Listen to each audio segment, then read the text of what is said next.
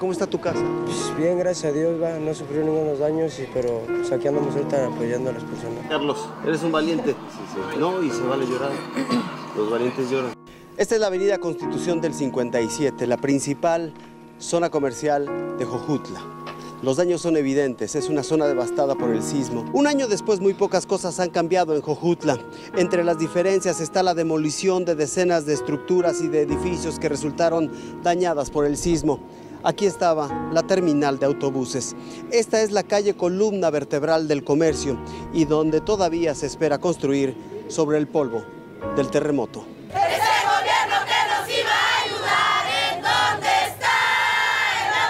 Del 1 al 10, ¿cuánto se recuperó Jojutla en este año? Usted que lo conoce bien. Yo creo que 5.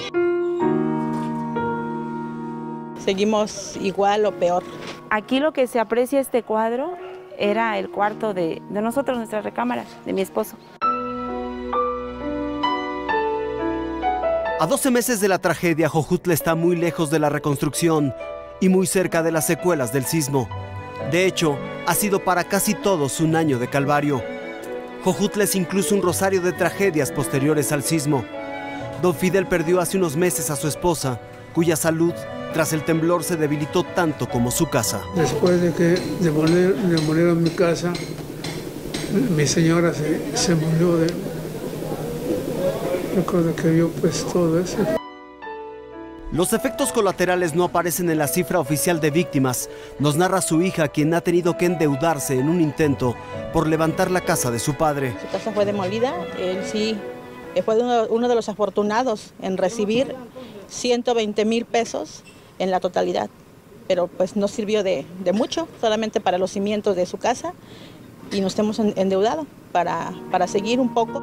Endeudados unos y defraudados otros. No soy la única defraudada, somos 40 familias defraudadas. Sí. ¿En su caso, con cuánto la defraudó?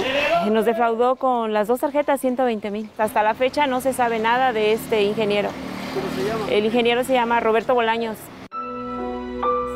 Unas familias más fueron víctimas de los errores del censo que hicieron las autoridades para otorgar los recursos.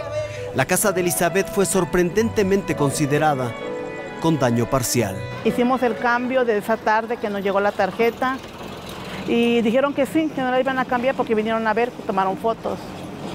Y después tuvimos manifestaciones en Cuernavaca y dijeron que sí, que sí, que sí. Y cuando me doy cuenta, pues ya se quedó así, con los 15. Recibió 15,000 pesos y una frágil casa de lona amenazada constantemente por un lobo, que es el clima. Llega el momento en que me desespero, como anoche que estaba la lluvia y no sabía qué hacer. Tras las elecciones, las nuevas autoridades quieren rehacer el censo de daños y buscan duplicar el apoyo a los damnificados. Son 2,900 casas multiplicadas por 120,000 pesos que ya teniendo 240,000 ya pudieran levantar algo un poco más digno. Pero eso, hasta ahora, es solo una promesa, en medio de una prolongada crisis económica y la falta de empleo. 4 gentes, 3 repartidores y una cocinera al último ya, fue lo que tuvimos que despedir. No resignados a encontrar solo malas noticias, buscamos un poco de esperanza entre las calles de la colonia Emiliano Zapata. Rosa María nos dice, llegó a su nuevo hogar hace 2 días. Yo pienso que mi casa vale más de lo que yo les di, de lo que me dieron, que lo regresé, pues vaya. Ajá, yo no puse ni un centavo. Su casa fue levantada con el dinero que le dieron para la reconstrucción, pero especialmente con recursos privados que han canalizado fundaciones y empresas, incluso en escuelas como esta. Una suerte que no ha tenido la primaria Juan Jacobo Rousseau, bandera de las protestas y los reclamos sobre la reconstrucción. Vea. Están descansando. Llevamos un año. No pasa nada. Se dañó una barda, pero sus más de 700 alumnos siguen en un espacio provisional, dentro de un gimnasio a 30 grados centígrados. Es la única escuela primaria de la ciudad que no se cayó, que no hubo necesidad de tirarla y que, sin embargo, seguimos sin estar en ella por un trámite burocrático de que no llega el recurso.